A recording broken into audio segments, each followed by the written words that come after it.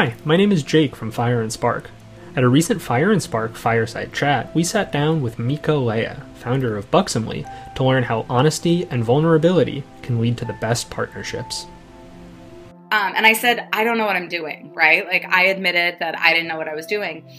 And she said, you know what? I think you need help.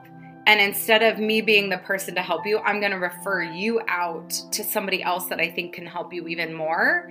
And what was great was she did. And then I came back to her and we still use them, even though she's now retired and sold off her part of the company, but I still use them because I felt like she cared enough to hear me. And so I think that finding partners that do that is key too.